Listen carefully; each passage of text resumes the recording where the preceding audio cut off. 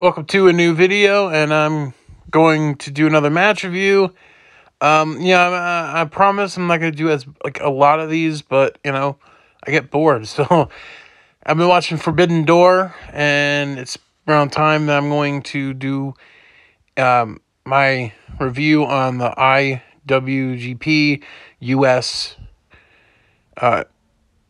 Championship match, Kenny Omega versus Will Ospreay, sorry. It is, to me, really good. I think Will deserved to win this back, because Omega ended up winning in Wrestle Kingdom 17, which I'll review that soon. I gotta say, this was a hell of a match.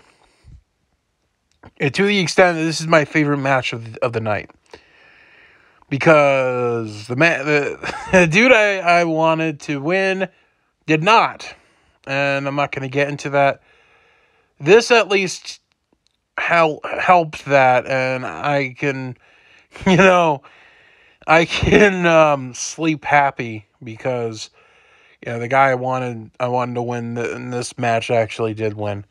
And I like Kenny Omega, but, he's one of those guys that, he's like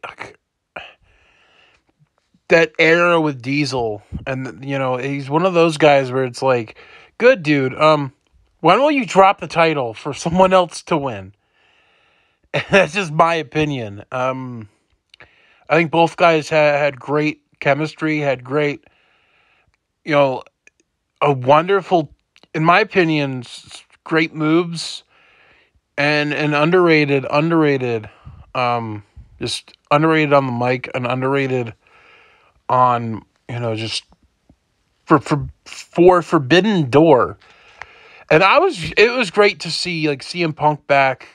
The pay-per-view in general was good. I think it was better than for what WWE has been doing, in my opinion.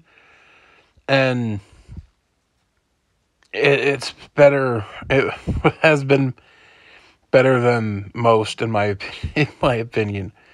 But it's been really, really fun for me, and it's just the title defenses, man. There's so many, like, some of these guys, 2 defenses at once. It's funny just like to compare. But this was a fun match to me.